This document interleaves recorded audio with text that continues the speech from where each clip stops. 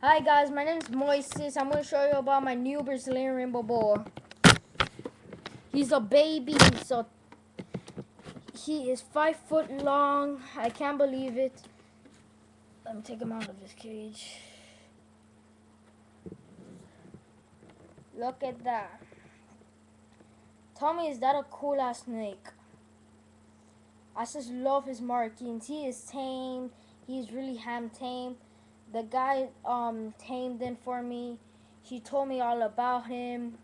I got him at Pet Collection.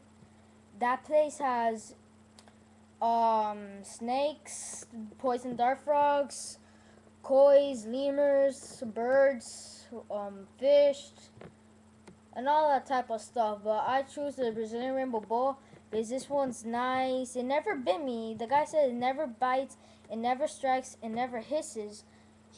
He is 5 foot long. Let's see. You can do this.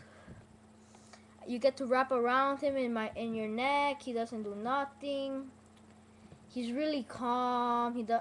He my mom doesn't like him, but she likes carrying him, seeing him, letting me touch him. I love the snake. He's really beautiful. And I think I'm gonna name it Venus, I guess. I don't know. I don't know what to name him. So if you guys want to, you can help me name it. So I just want to make a video about him. I'm just gonna show you what you can do with Brazilian rainbow boas. I think when he's gonna go, like when he's older, he's gonna turn cherry red.